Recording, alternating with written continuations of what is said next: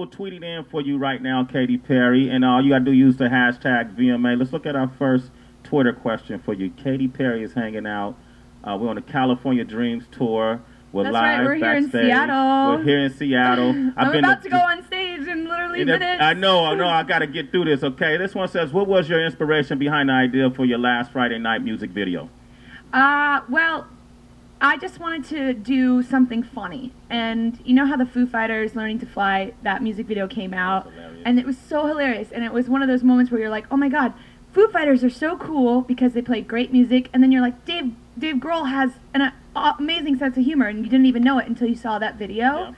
And so I kind of wanted to have the same premise with my video, and humor is such a big part of my life. Oh, you're funny. You're funny on stage, and for those who don't know, she's even funnier in person. Oh, whatever. Funny looking. It's hard to be professional around you. Yeah, super. Did I tell you that? Okay, here's the next question on Twitter. Which of your videos was the most fun to make, and why? Also, would you ever consider drinking a Fresca with me? I love Fresca, for sure. My favorite video to make from this record has been California Girls, because it's just so larger than life, and I feel like when people are coming to my show, to the California Dreams tour, they're usually picking a lot of the costumes out of that music video in particular to wear to the actual concert. So I feel like I created some looks in that music video that might be around for a minute. That blue hair, dang it. Wow, now I'm blonde. All these little girls are walking around like Oompa Loompas, right? I love it. It looks cute, all right? That was my intention. Okay, let's go to our next category, which is Best Rock Video.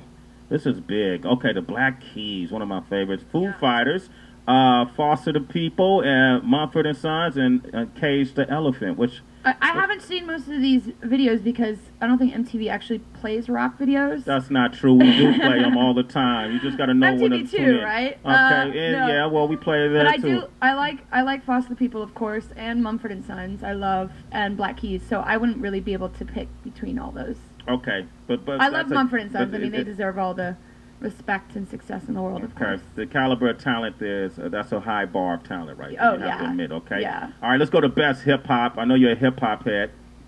Okay, let's see. Lil Wayne, Kanye West, and Rihanna. Why didn't they nominate Monster? That was a really amazing video. You like that video? That's my favorite video from Kanye.